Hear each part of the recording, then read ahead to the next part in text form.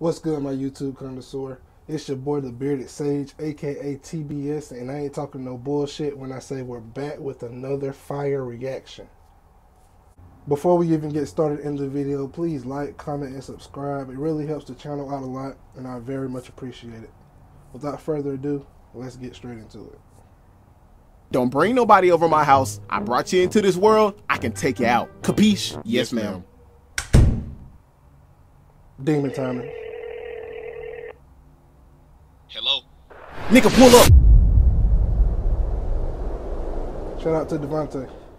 Growing up, my parents always made it known that I was a good kid. And I agree with them to a certain extent because even though I was a good kid, behind closed doors, I did things that they didn't condone. So as I got older, especially the more they watched my videos, the more they started to see that I was not just a good kid, but a good kid with bad intentions. Let me show you why. So I remember back when I was 18 and there was this period of time that my little sister did gymnastics, and during her time in gymnastics she had competitions that she would go to, and they'd happen on a specific date of the month and would last for about a day. So why is this important to the story? Well, every competition was located in a city far away, which means my parents would be gone for about 2 to 3 days max, leaving their house in the hands of their trusted sons, me and my brother. See, that's where they messed up, because they didn't know us well enough to know that we was gonna do something stupid. Back whenever I got the chance to do stupid stuff, I rarely did them. But whenever I did, I didn't go to the fullest extent of my stupidity. Why? Because I was paranoid. I always knew in the back of my mind that what I was doing was gonna come with some consequences. So while in the act of my stupidity, I would think 2 steps ahead of everybody while having fun at the same time, of course. On God, that's me. I'm the most paranoid person there is. If I'm out somewhere, I'm always looking around, checking my surroundings. You got to keep your head on the swivel out here. You cannot drop your guard for 1 second. But I ain't never been left at the house that long. 2, 3 days. No, that never happened. I only made those risky decisions because I knew that they were the perfect opportunities and I didn't want to let them go to waste. And my whole thought process back then was certain opportunities were like windows. You gotta jump through them before they close. Okay. But in my case, this wasn't just an opportunity, it was just pure disobedience. My brother, though, was the exact opposite, because whatever the occasion, he'd go all gas, no brakes. So as soon as my sister told us that she had a competition, we turned into Shisui and Itachi, planned ahead, and didn't tell us so. So fast forward. Oh yeah, they was on demon timing. To the day of, and right before my parents were about to leave, they were like, don't bring nobody over my house. I brought you into this world. I can take you out. Capiche? Yes, ma'am. Didn't even hesitate. Hello? Nigga, pull up. We gonna have all the hoes, the alcohols, and all the magic pixie sticks the nigga can ask for. Yes, sir. You for real? Less talking, more driving. Nah, like for real, like I'm trying to get some confirmation here. Like, are we bringing these things? Yes, nah, nigga. bro, I'm playing.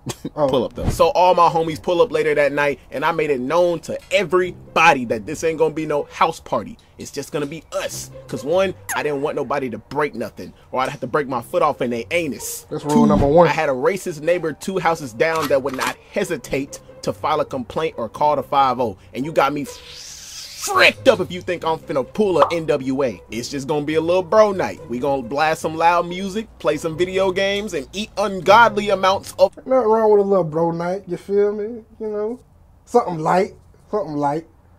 But I can already tell what's about to happen. And you know too, if you ever been in this situation.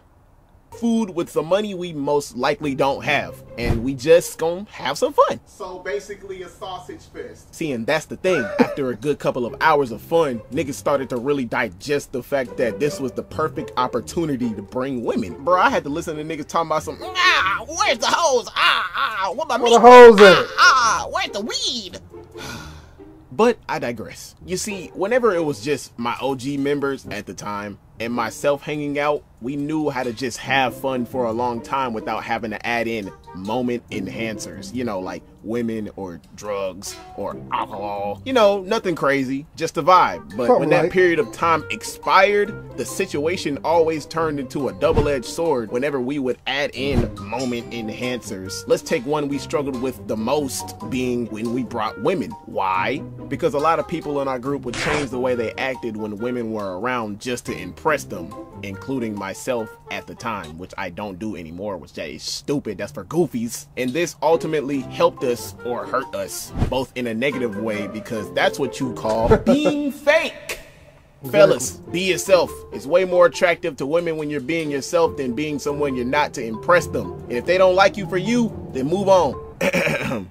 From the streets did she emerge, and the streets she shall return. Now I gotta throw into the oxygen that me and my brother were feared by almost everybody in the group, and we were even told that to our faces, because unlike everybody else that changed the way they acted, he and I mastered the art of the F-boy, which got a lot of females despite not being the most attractive in a lot of people's eyes, mostly because I didn't want a relationship back then. Yes, I was for the streets. Not today, but I was back then. From the streets, I emerged, and the streets I shall not return. Yes, Amen. I have standards now. But Amen. You feel me? Like, hey, don't let that female track record fool you though. I will sit down and whoop your assets at some Super Smash Bros, sing my anime song to the tip top of my lungs, play my PC and console games until you can see my bones through my fingers, and will still have masculinity and confidence to get women. So that's what we did. A couple of us each called up a girl of our choice because we made the executive decision to have other intentions that night. If you know, you know. And sadly, the only girl that came was the girl I told to slide. But not in the way that I thought she would pull up, because she brought a friend, and this was not just any friend that pulled up with her. This was a friend that none of us liked. Why? Because we had our reasons. Number one. Bruh, females always have that one friend. That one friend that can't get a man. And she always in her other friend business. Wake up, ladies. Wake up, man. Based off of what I've heard and seen with my own eyes, in my opinion, this girl has got to be one of the most ignorant people I have ever seen in my life, even to this day. Yeah, I seen her in the election day line waiting, but I ain't saying nothing because I don't frick with her like that. And my brother told me that he ran into her at his job a couple weeks ago, and the words that just came out her mouth was just utter stupid. I honestly think she had a couple missing wires, maybe some screws loose in her head. I don't know. Like, have you ever been around that one person that every time they speak, the words that come out their mouth just makes no sense? Like, their presence just gives you a headache. Bruh, if she was close to the edge and trying not to lose her head, I'm pushing her and I'm acting like I'm blind the next second. Grandmaster Flash energy. Number two, she was crazy and annoying. When you pissed her off, she would make the biggest of scenes. I know I'm extra, but this girl was extra. I like to be low key. I like to be in the cut. I hate people that like to make a scene, man. She was the type of person to constantly get you into bad situations. And I ain't want no part of that. Especially not in my parents' house. Because if she would have broke something or made a huge scene disturbing the neighbors, causing me to get in trouble more than I already was, then... Hey, yo, Chris. Alright, so we're going to call the girl I told to slide the brain. Wait a minute. Was that Chris Breezy? Hold on. I got to take it back. Hold on. Something or made a huge scene disturbing the neighbors, causing me to get in trouble more than I already was, then hey, yo, Chris. That man pulled out Chris Breezy. Alright, so we're gonna call the girl I told to slide the brain and her psychotic friend Pinky. They both walk in, and without hesitation they wanted excitement, which we provided for a good.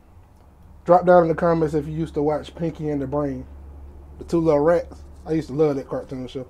Used to come on WB on Saturdays. Had to get up early as fuck just to catch it.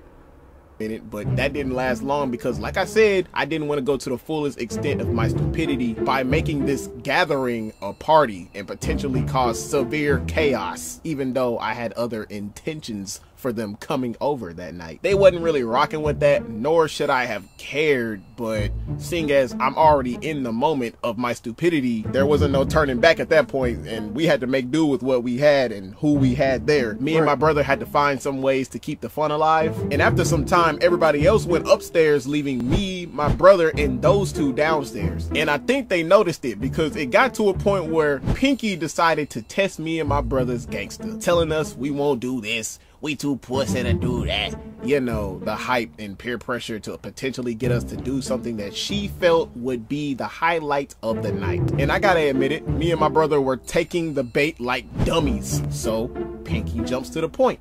Bro, look at her face. That's the thumbnail right there. That's the thumbnail. And was like, I know what y'all won't do. I bet y'all won't whip y'all meat out right now. Oh God. You got to. I mean, You got to. You got to whip the meat out. But you got to make... Never mind, this YouTube. Never mind, this YouTube.